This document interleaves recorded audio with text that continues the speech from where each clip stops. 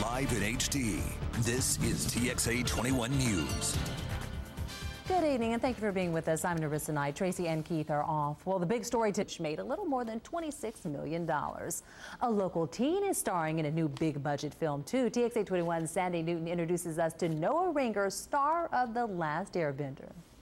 You are the only one who can control all the elements and bring peace to our world. Local Dallas teen Noah Ringer was just a regular young martial arts enthusiast a year ago, but now he's the star of a major motion picture. Noah stars in M. Night Shyamalan's futuristic film, The Last Airbender.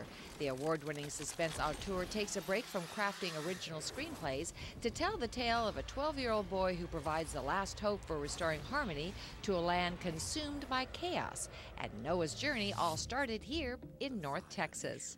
My instructor saw a casting call on the internet from his Taekwondo organization that I do martial arts and that kind of thing.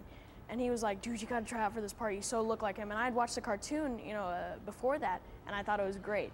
So, I sent in the audition.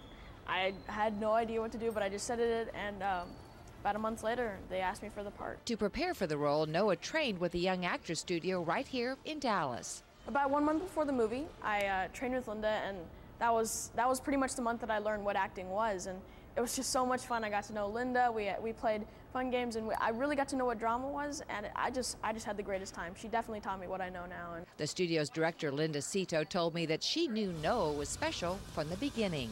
What's great about Noah is he has this great imagination.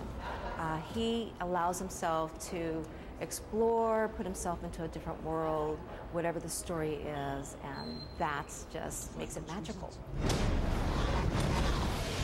And you can see the magical Noah this weekend. The Last Airbender is rated PG-13 and opens this week citywide. Definitely check it out. In Dallas, Sandy Newton, TXA 21 News. Go Noah, movie looks good. Have our own rising star here in North Texas.